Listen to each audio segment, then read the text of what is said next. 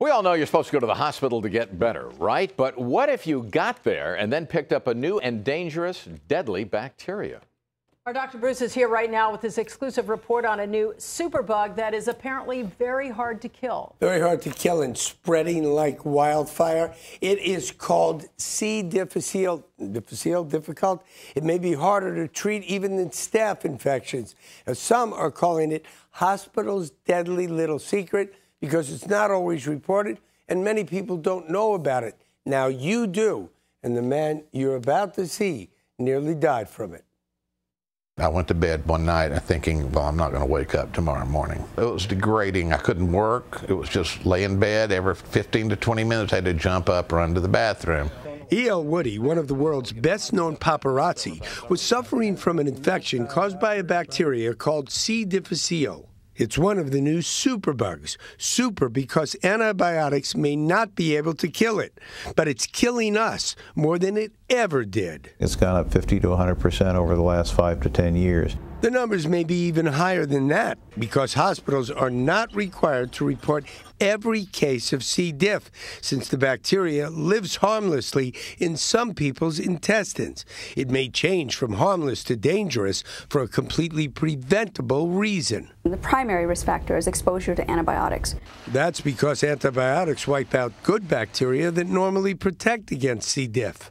So the first preventive step, never insist on strong antibiotics. Other steps may be necessary as well because C. diff has mutated. It's changed to become stronger and deadlier than ever. Bacteria make these spores, and they're easily gotten either from one person to another or through contamination of environmental surfaces. So your second preventive step should be rigorous hand washing. Woody says Cedars did not do that for him. These guys aren't gloving, they're not washing, they're not cleaning. A spokesman for Cedars said Cedars-Sinai has highly rigorous standards and programs to fight hospital-acquired infections.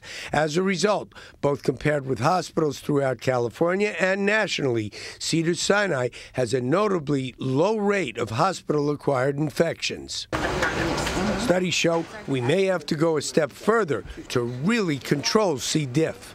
Now, this hall right next to the lab has been washed down many times with antiseptic cleaners, including ammonia. And are hospitals all doing it?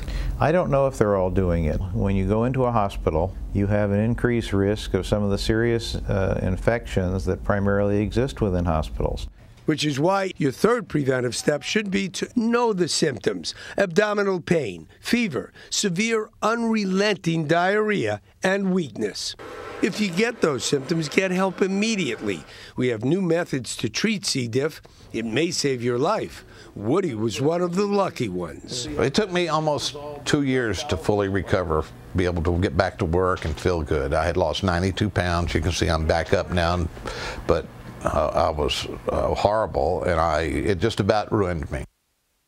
But it does not have to ruin you. If you're hospitalized, take our 3 steps and ask if the hospital isolates C. diff patients and cleans with bleach. We need better reporting and control of this dirty little secret. It'll help you leave the hospital feeling better than when you walked in. I want to see things change. More reporting, more tracking, more cleaning. Yeah, but Bruce, even if you report and they're not doing the cleaning, is something going to get done? Yeah, well, if you report, you track it better, you understand better what the infections are, why they occur, and it helps you know where and how to clean. So reporting, mandatory reporting, and more cleaning consistently. We're not saying Cedars did not. Let's be clear about that. Okay. So mandatory cleaning, bleach that they use in Europe and in Canada, crucial.